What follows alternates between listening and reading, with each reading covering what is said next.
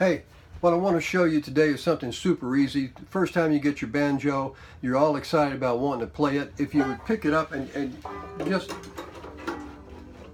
you can hear some music coming out of it, just strum across the top. This thing wants to play.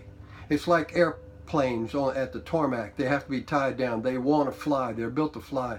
This thing is built to play. Now, I want to show you something super easy. It's called junk, scratch, other things, not too pleasant, but it's really nothing to it. It's your thumb down, your index finger up. You need to go to the YouTube, for instance. There's a bazillion great banjo pickers and teachers there.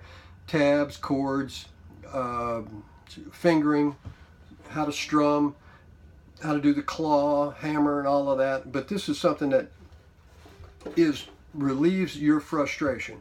And if you've got a learning disability like I do, it really helped me, and I hope it helps you. It's just thumb down and index stroke. Thumb, index, index. Let me show you. You put your thumb on a G string, and you've heard music where the background goes boom, boom, boom.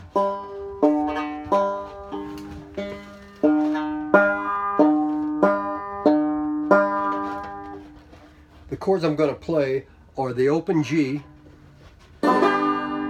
C, and D7. Oh wow. Okay, and you say, wait a minute, he's playing that thing upside down and backwards. No, it's a left-handed banjo. Another problem I had to take care of. But anyway, you do your thumb, and you can play like this.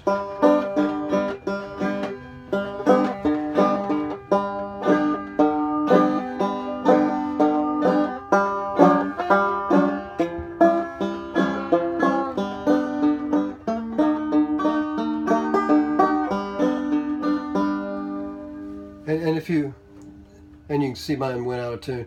But if you can play the top and you hit a string on the top part, that's okay, no big deal. But this is like the first few days when you have it and you want to learn to do something, you got to, for your own self-sanity. Everybody's screaming, come on, play, you can't play that thing. Just put it in your lap and do like that, okay? Just go. Happy birthday to you. Happy birthday to you. Happy birthday, somebody.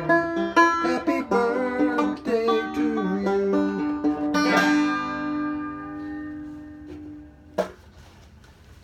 Papa, get your banjo out and play Happy Birthday for us. You're a hero. And you heard this from Dr. W.B. Rayburn Jr. Just give a Wiley a holler. Thanks a lot. Take it easy, buddies.